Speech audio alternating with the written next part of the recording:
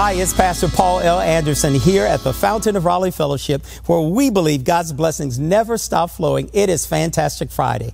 It is that day right near the weekend. I hope and pray that you've had a wonderful time to do all the things that you needed to do.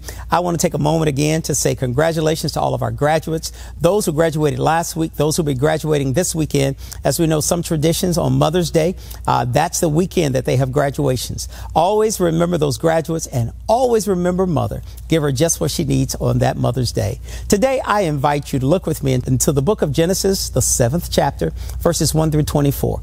This is a very powerful passage. It's the passage that picks up where we left off on yesterday, where God tells Noah to go into the boat, to take your family with you, and to take the ones that I've said can get in, but only the righteous will be saved.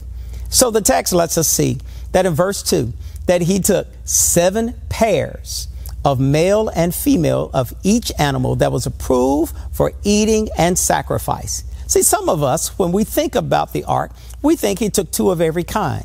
Well, part of that is true. Part of that is not the whole story. See, he took 7 pair of all of those animals that were approved for eating and sacrifice. That tells us right there, hold up. There's some things that we should not be eating. There's some things that should not be a part of our diet. But those things that are good for us, he says, take 7 pairs because I need for them to populate and to replenish. But also I need for you to be able to have something to eat. He took 7 kind of every bird. And then the text goes on to say that it was on the day that he got everything that God had told him to do. He takes them into the ark. And now 7 days, the water begins to pour.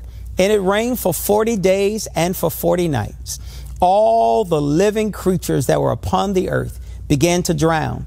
And so God tells Noah, I want you to do this. Now, bear in mind, at this time, Noah was 600 years old. Can you believe Noah has been preaching for hundreds of years and he can only get his family saved? Some of us need to rethink our ministries and our lives. We always think it's about numbers, but it's about quality. If Noah preached all those years and is at age 600, he builds an ark, he hasn't retired, he's still preaching, and only a few people got saved. We need to be encouraged that if all of us put our effort into finishing what God has called us to do, not getting confused by numbers, we'd all be better off and we will stick to what we have. It doesn't say that Noah got tired of building the ark, so he said, I'm going to retire. It doesn't tell us that Noah got tired of building the ark and he said, I'm going to do something else. But Noah had a love for God. He wanted to do what God had called him to do. Now, Noah has the approved animals for sacrifice and for eating. He has those with him. He has 3 different decks. He's 600. And on the 17th day of the 2nd month, all the underground waters erupt on the earth. And rain came down and water came up. That was a huge flood. This is the first story that we hear of a worldwide flood. It was only Noah and his family that got saved and those animals that he put on the boat. One of my great nephews asked me the question. He's one who loves dinosaurs and things like that. He said to me, Uncle Paul, can you tell me why there are no more dinosaurs on earth? And I looked at him and I said, oh, you mean to tell me you haven't read the story? He said, what story? I said, they were too big to fit on the ark because they would have eaten everything else. So that's the reason dinosaurs became extinct. Well, my brothers and sisters, we find out that the people of their day became extinct. God said, I'm going to have some new breed of people. I want to have people that will repopulate the earth and do the right thing. It lets us see that when Noah had done everything that God had called him to do, it was then that we find out the water had covered the highest mountains of the highest peaks and everything was dead. And God said, Noah, I got some further instructions for you.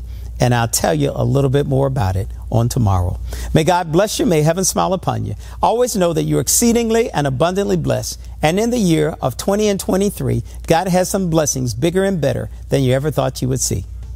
To sow a seed to the Fountain of Raleigh Fellowship, visit our newly redesigned website, thefountainofraleigh.org, and select Sow a Seed from the homepage. Also, giving has been made easier with the new Fountain of Raleigh app, available now in the Apple App Store and Google Play Store. Download today, select Giving from the main menu, and then follow the directions to complete your giving through Subsplash.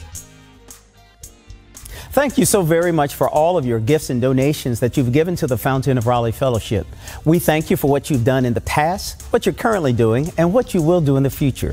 Your gifts and donations helps us to spread the gospel of Jesus Christ, not only locally, but throughout the world. Thank you again for your gifts, and may God continue to richly bless you. It is here at the Fountain that we believe that we are exceedingly and abundantly blessed, and may you receive those blessings that God has in store for you.